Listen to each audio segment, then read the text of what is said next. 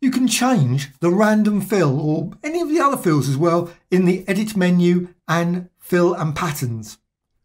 Maybe have it like at an angle. So what I'm doing here, go to edit and fill, and I go to pattern, and then I've got the custom pattern. I've just selected a pattern that's just straight up, so you can see now it's angled there in the end result.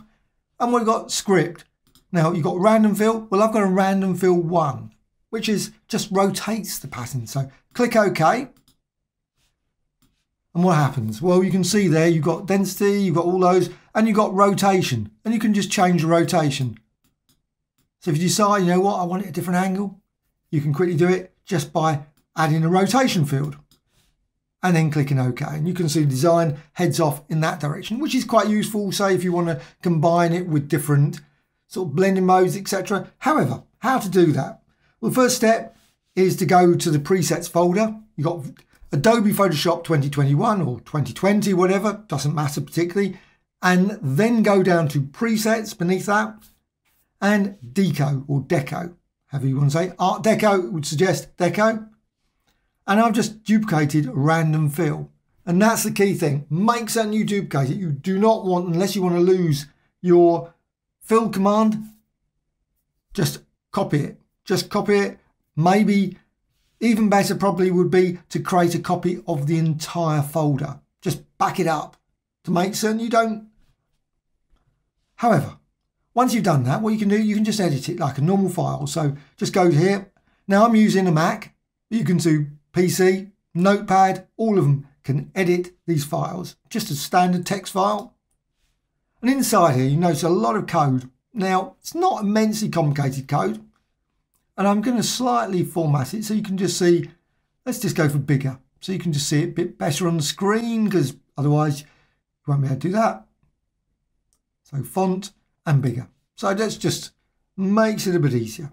So let's just quickly go through. Now the key thing here, and I found, is you can set up model parameters. You'll notice here you've got density, you've got the distance, you've got the variation color. They're all things. I've got one here set called rotation. Now there was apply rotation. Apply rotation was the randomization feature. Well, now I've just called it rotation, and it's then colon and then 0. So you just follow the same approach for these ones. Pattern scale from colon 0.5, pattern scale 2, colon 1. That's the default value, 0. That's what the value was anyway. So once you've done that, what you need to do now is go through this. And I'm just going to quickly go through, and hopefully I won't miss anything. We're just going through it. But most of this you do not have to touch in any way. So you can go through it, pattern size. You've got all the pattern size stuff. Size, push, ignore all that sort of stuff.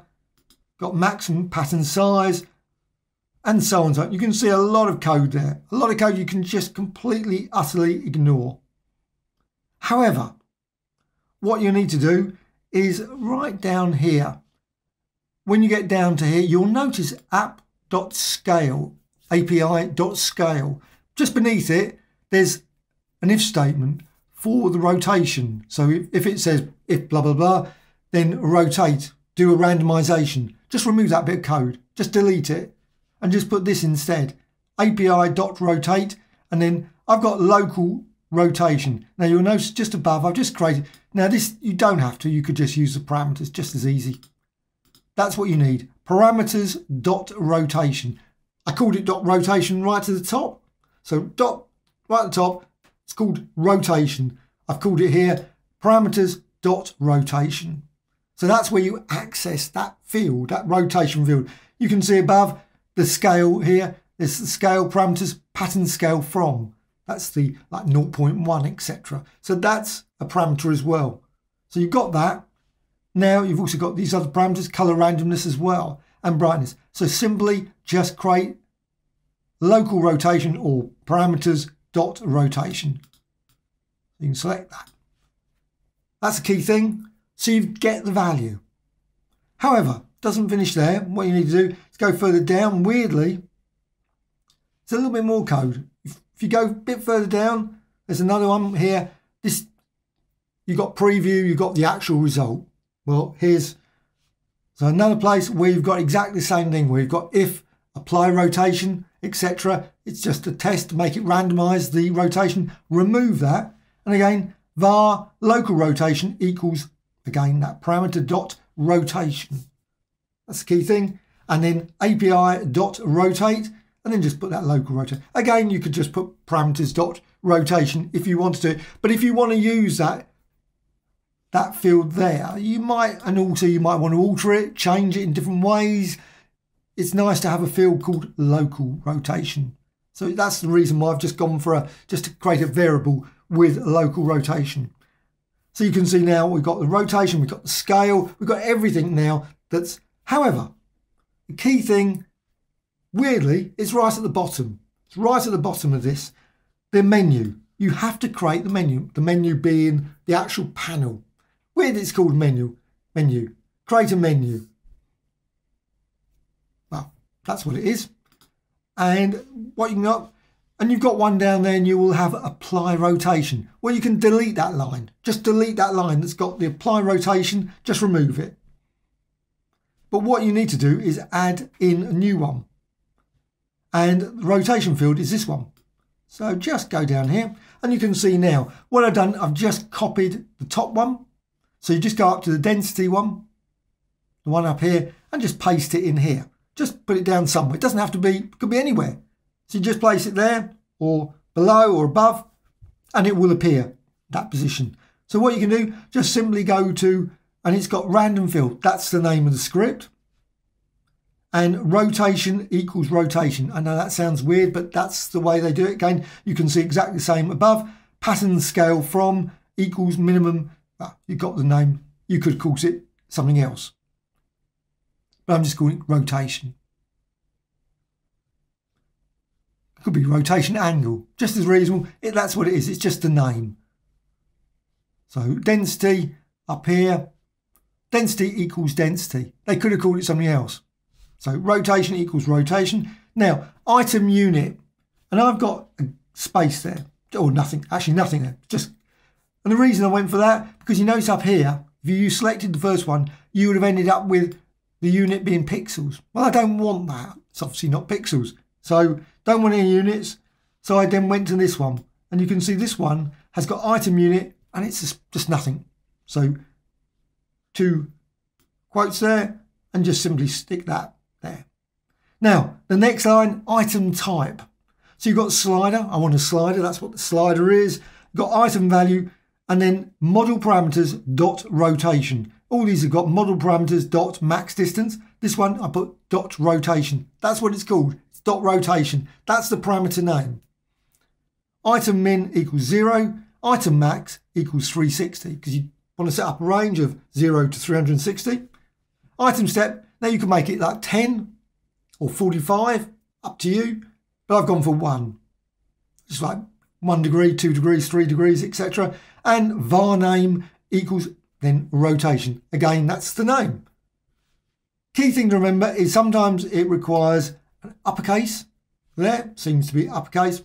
Might not require it, but however, that's what I've gone for because all the others have got it. And in these ones, I've just gone for rotation in lowercase. That's the name of the thing. You could, of course, used it, called it anything you want. So that's it. So you've got your thing, and I'm using exactly the same there, and it's got no change at all to anything else. Now, if it goes wrong, it goes wrong.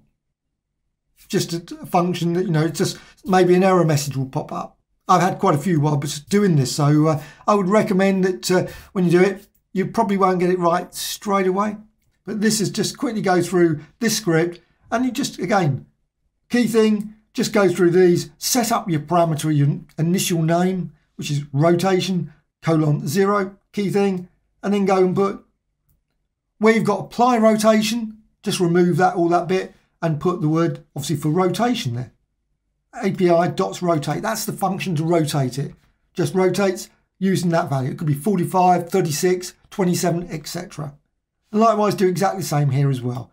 API dot rotate and local rotation again, which again, 45, 56, whatever. And you could, if you want, simply just to try it out, just simply put in, just, as a test, just put 56 and it will do that. It will rotate it by just 56 degrees. But then you can set up all this, so you can then create the menu, and when you run it, say close that, got it there, go back to the document, and again edit and fill, custom pattern, select pattern, make sense you go for random fill 1, script on, that's the key thing, and click OK, and you can see the design there. And that's all angled, and then you can rotate it. Now, of course, that's just for rotation, but maybe you think of some more. Maybe go for maybe shifting them all a certain degree. Maybe have an if statement in there just to say sometimes do this, sometimes do that. Maybe a whole heap of different things. Now, you might even be able to tweak some of the scale factors. I don't know. I haven't pushed it because, of course, it goes up to 3. And it's possible you could try and tweak it. I'm not certain if it would work well. The preview might not work well. It doesn't work well anyway. So click there and you can see what happens. It's obviously massive. But that's it. Just how you can quickly edit the pattern file and then create your own unique script. And of course, again, tweak it in other ways. Hope you found this of interest. Any questions, please put in the comments below. Always great to hear from you. Also a like or dislike. Also, please put some comments. Did this work for you? Did you? And again, before I go, please, please, please make a backup of the random fill. If you use it and you edit that one, if you edit that file, you will then end up probably not having that random fill feature unless you reinstall Photoshop. So you make a backup, make a copy, make certain you've got 2 or 3 copies just to make certain you've got it, because it could be lost otherwise. Anyway, thank you much.